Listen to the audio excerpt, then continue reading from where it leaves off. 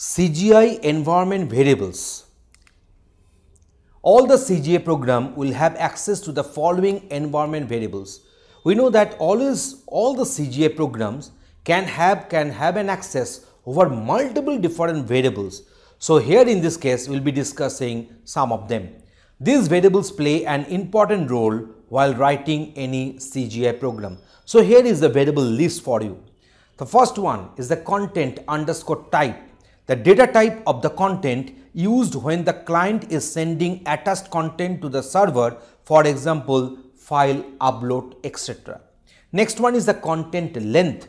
The length of the query information is available only for the post requests. We know that there are two types of requests are there. One is the post, another one is the get. So HTTP underscore cookie. So return the set of cookies in the form of key and value pair. We know that always cookie resides onto our system using a key value pair. So that is the HTTP cookie will be the respective variable name which can be accessed from our CGI coding. So here in this way we are having different set of environmental variables and environment variables which a CGI script can access. So respective descriptions and meaning we have listed here. So these are the other 4 of them we have listed.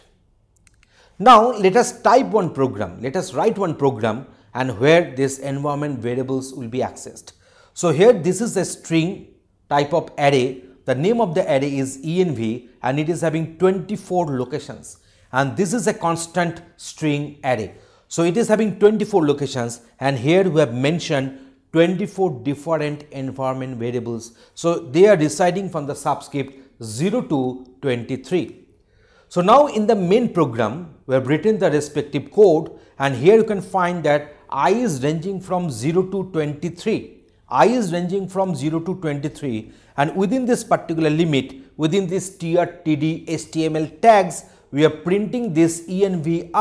So that is the envi means we are just taking out the respective string in this env string const string array from the ith location, and then get env, this function has been called and envi dot c underscore str function has been called, and the value thus obtained, the value will be printed accordingly. So this is the code we have written. I think for the better understanding, need not to discuss this one here. Let me go for the execution of the code. So here is a demonstration for you where this code will be executed and you can find that how my CGI script, my CGI program written in C++ can access environment variables and how the values are getting printed. So here is a demonstration for you. Here we have defined one string array with the name env with 24 locations. Subscript will be ranging from 0 to 23 containing 24 environment variables. And within this body, within the table tags, we have executed one for loop, and within this for loop, we have printed the corresponding value of the array from the array env from the ith location, and using the get env function, also you are printing the respective value stored in the respective environment variable. And if the value, whatever the value is returned, what is the value is getting returned, that has been put in character pointer value variable, and if the value is not equal to 0, then that will get printed, otherwise this error message will get printed. And this is the respective end of the td and tr and table tag, body and html tags. So now this is the respective body we are going to execute. Here our program name is prog90.cpp. So for its execution, let us go for the compilation.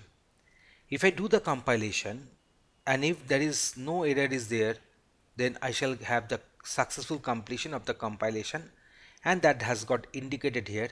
So the executable file name is prog90.exe. So if I come to my workspace, I've got this prog90.exe.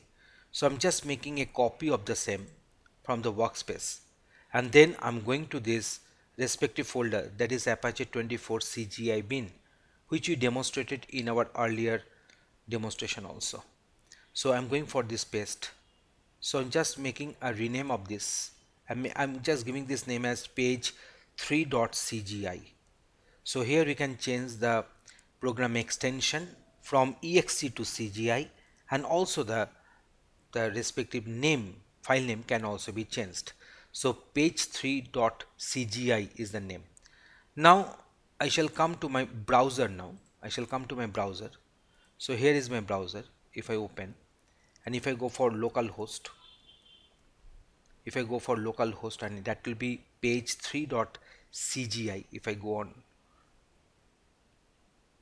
execution, so localhost slash cgi hyphen bin slash page3.cgi, then all those 24 environment variable names and their respective value, whatever they are containing, they'll get listed on the screen, in the browser screen.